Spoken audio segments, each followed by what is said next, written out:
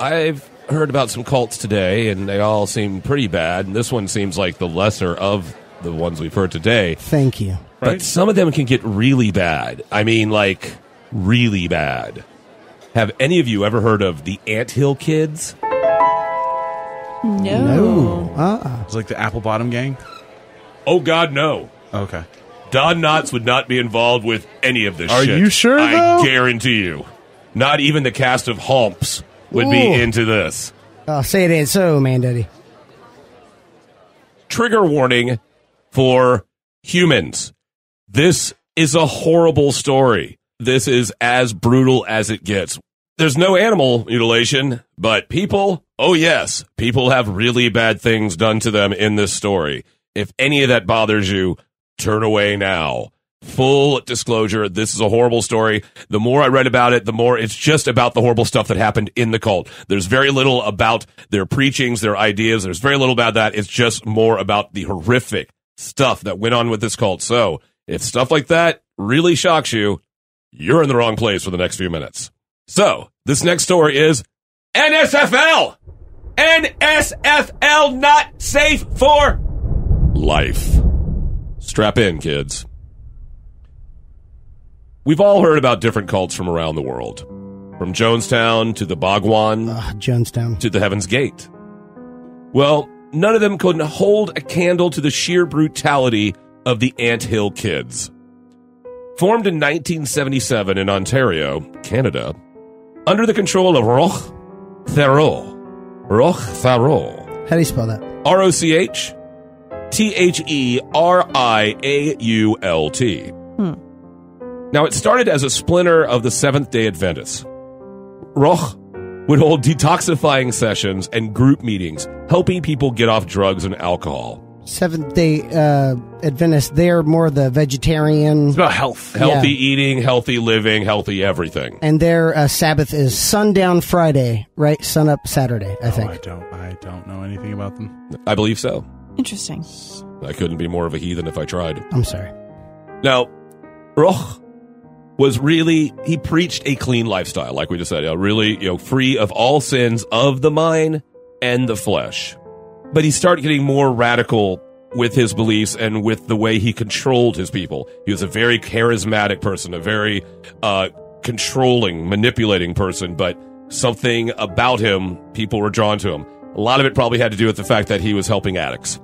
Right. Right. He's Yeah. working with addicts, and I think at some point he realized I can make these people addicted to me, not addicted to you. Well, see, I was going like, well, maybe he was trying his hand at, like philanthropic measures, but that makes sense too if he was just targeting addicts. Right. So, I mean, just people that are can be easy to manipulate. They need advice. Yes, they needed something to believe in. There was something to believe in. They broke off to form their own commune in the wilderness near a mountainside, Roch called Eternal Mountain. I love the names, Eternal Mountain. That sounds like one of the most romantic novels ever It written. does. Also, it's my favorite indie album. So the reason for the move was, of course, God told them that the world would end in 1979 and they must prepare.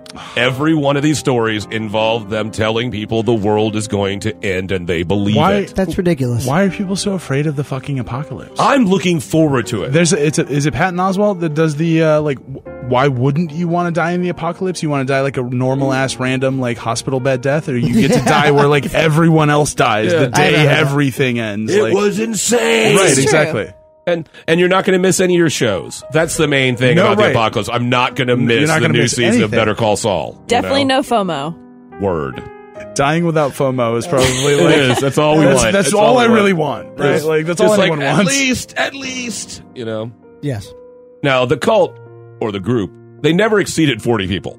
They began to build their own little town, while Roch sat back and watched. He never did any work. That's always the thing with these cults. People do all the work for people, they just sit back. And this is how they got their name, because he thought they looked like a group of ants as they constructed their commune, the way they all worked before him. And so he called them the Anthill Kids. Yeah, like I said, he was a very charismatic and a kind leader. Until he wasn't. It was in the wilderness that Roch began to drink Even though he preached a clean lifestyle, he himself started to drink and drink a lot. And things got dark. Very, very dark. He began to take complete control of their lives. He would not allow anyone to speak unless he was present. No one could speak to each other unless he was in the room. All sexual contact had to be approved by him. And all of the women became his concubines, and he ended up having almost 20 plus kids with 9 different women. So this guy Whoa. cucked everyone, I guess? Boom. Or not to say cuck because that's got negative connotations, but he basically lorded over. He mastered. Yeah. Like, he was everyone's master. It's the That's- Lord. He took the Lord's night, right? Like that's. Oh, yeah, Lorded. he'd often Braveheart go by style. the name Moses. Oh, okay. He'd also go by the name Moses really or creepy. They're Poppy. like, dog, we're Canadian. You're Moses all of a sudden? Like, Canadian Moses is a good name for like a folk band. Not even not even his best friend was like, that's a really bad name. I mean, to like, pick. dude, pick something else. Moses is like really famous.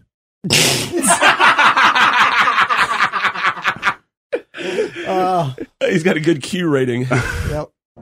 Once the drinking got to a certain point, began the punishments or purifications. This is where it gets rough, kids. Roke would beat them with belts or hammers. What? Wow. He would force people to cut off their own fingers and toes using wire clippers. Their own? Their own. That's- And they'd fucking do it. Oh, my God. no. I got the screaming jimmies. Oh, you're not even ready. You're not even close to squeaming yet. Seriously. That's nothing compared to what's coming up. They're just these people Squeaming. have these like amazingly powerful, charismatic ways. I can't even get a fucking raise at work, and they got like people like 40 fucking people in the woods cutting their own fingers off and shit. Like, what are they doing? How persuasive can you be? Oh, why can't I be that charismatic that people just That people chop will just their chop their fingers shit off off? just Yeah. because I tell them to. Yes. See, I am. I just don't. Oh, well, See, shit. it's with great power. Okay, great. Perfect. That was fucking amazing. That was great. Members would also have to shoot each other in the shoulder to prove their faith. And as punishments would be doled out for doing anything, for speaking at the wrong time, for just a child crying, anything would have a punishment. One of them would be they would have their body hairs plucked out individually, like almost all of them.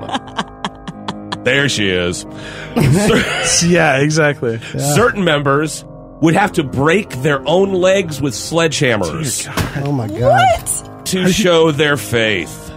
They would also be made to sit on lit stoves. Jesus Christ. Children, Wait, what year was this? this is 1977. So these were like gas stoves or like Yes. like electric stoves? No, we're talking burners. Oh. Branding. That's worse. Children were nailed to trees and have rocks thrown at them. Oh no. They would force people, including children, to eat dead mice and feces, and Roke would often defecate on them. This guy was a piece of work, I would've been but they stayed. They stayed. Exactly. I would have been the worst fucking cult member of all time. Like, there's like, how do you pitch that? Like, I'm gonna you smash your own leg with a sledgehammer, and then I'm gonna poop on you. When you say it So like exactly, that, I don't of have the course. persuasion of Yeah. whoever this is. Yeah. I mean, That's how it Come would on, come. you just, I mean, That's how this order would come out of my you mouth. need to pepper it up a little bit, you know? Give a little Jesus Christ. little razzmatazz. Yeah. Flex it out, bro. Flex it out. Once again, this is where it gets rougher. That was just the beginning. As his drinking got worse, so would his behavior. Because then the surgeries began. Performed on a dirty wooden table using filthy knives. The most notorious surgery was performed on Solange Boyard. She complained about an upset stomach. Oh no. Bad idea. It was described in a newspaper thusly. Within minutes, 32-year-old Solange, who complained of stomach problems, lay naked on a wooden table in one of the commune's log cabins. wearing red velour robes and a gold-colored crown, the symbols of his proclaimed role as king of the Israelites. The role punched Boyard in the stomach, jammed a plastic tube up her rectum, and performed a crude enema with molasses and olive oil. Then, as she lay silent, he sliced open her abdomen with a freshly sharpened knife and ripped off a piece of her intestines with his own bare hands. The operation completed, Thoreau ordered another follower, Gabrielle, to stitch up the gaping wound with a needle and thread.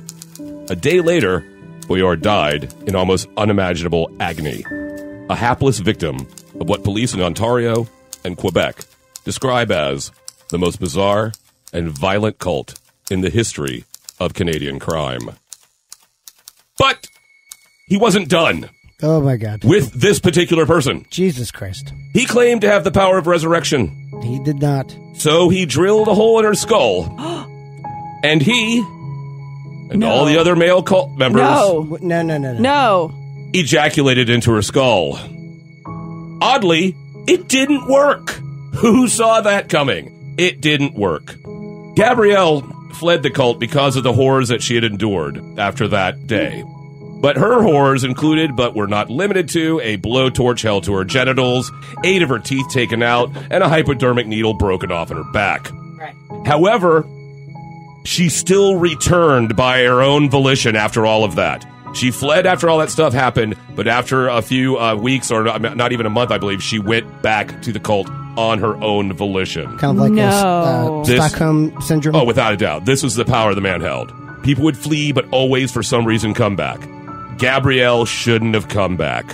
Roch cut off one of her fingers, nailed her hand to a table, and cut off her entire arm with a hunting knife.